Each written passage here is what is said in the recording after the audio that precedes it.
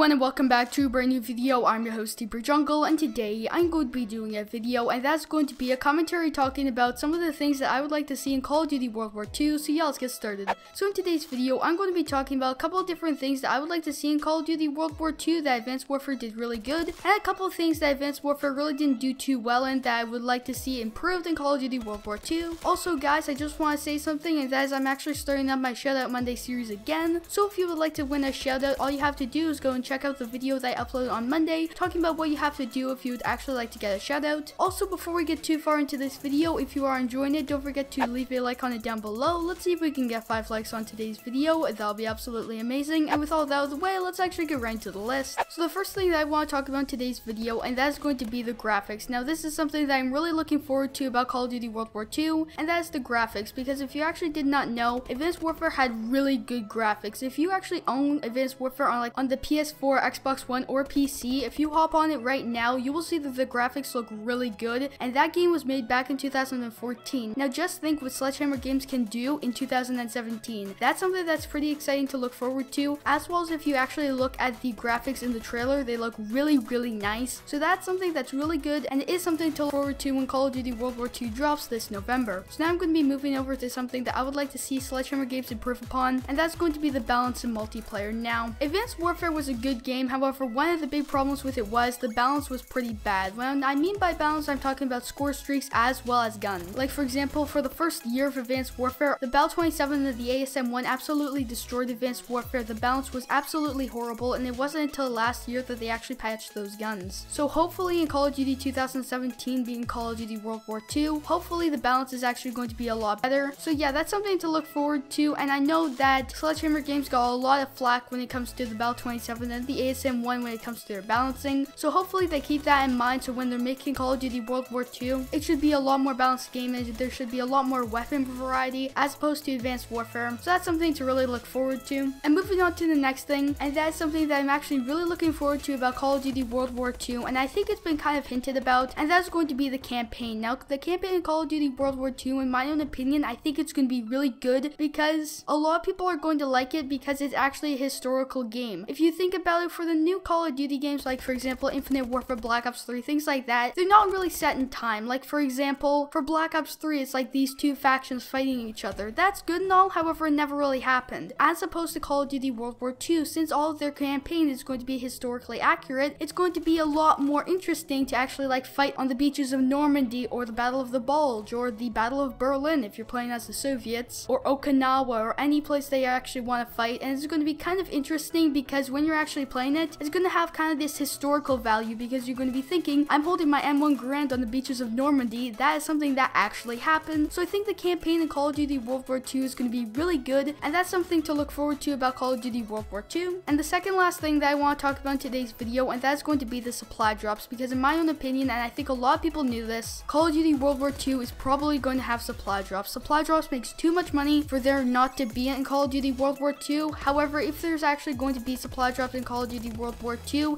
it doesn't mean they have to be bad. I'm hoping that Call of Duty World War II has a supply drop system pretty similar to Modern Warfare Remastered, because in my opinion, Modern Warfare Remastered has a pretty good supply drop system. You can unlock the things via supply drop, however you can earn the challenges to be able to get the new weapons without opening up supply drops. That's what I'm hoping for about the supply drop system in Call of Duty World War II. So yeah, that's actually going to be my fourth thing. Now moving on to the last thing that I want to talk about in today's video, and that's going to be skill-based matchmaking. Now this is something that I really hope they remove in Call of Duty World War II, because skill-based matchmaking was a really big problem in Advanced Warfare, because it really killed the fun of Advanced Warfare in some cases. Like for example, for Call of Duty, it's kind of a casual game, and a lot of the times you just want to hop on Call of Duty and then just play the game, and you don't want to be like trying your hardest all the time. And that's something that skill-based matchmaking really just kind of kills, because it makes sure that you're playing against people of your skill level or a little bit higher all the time, as opposed to not having skill-based matchmaking. Is good because you get to play maybe a couple matches against some really good people, then you also get some matches around your people,